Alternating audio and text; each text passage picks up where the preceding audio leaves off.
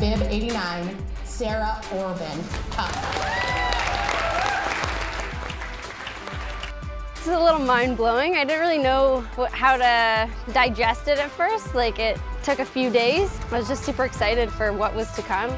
I was recruited by 3 different sports: rugby, skeleton, and cycling. At the end of the day, I chose cycling, and here I am.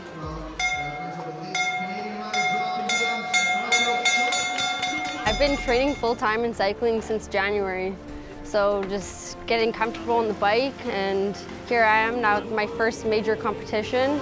This is Sarah Orban, watched Ryan cycling. She was really interesting for cycling because she developed a lot of power. It's because she has already a good strength in her legs.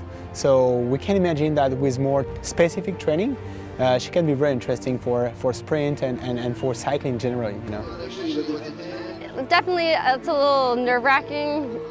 I'm just excited to kind of see how far training's taken me. Just coming out of the gate, I'm going to give it my all, and you know, even if it doesn't turn out the way I thought, like, really I have nothing to lose, and I'm just excited to gain that experience because each race I do is just going to make me a better cyclist. Sarah Orban.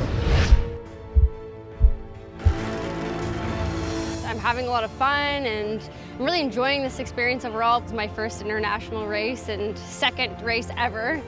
So it means a lot to be able to come race and train with the national team and just learn from everybody.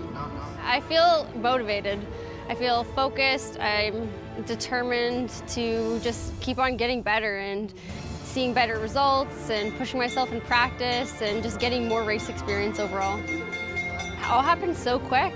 The next few months looks like prepping for provincials in Edmonton and back to Calgary, prepping for nationals in Milton in September. 12.4.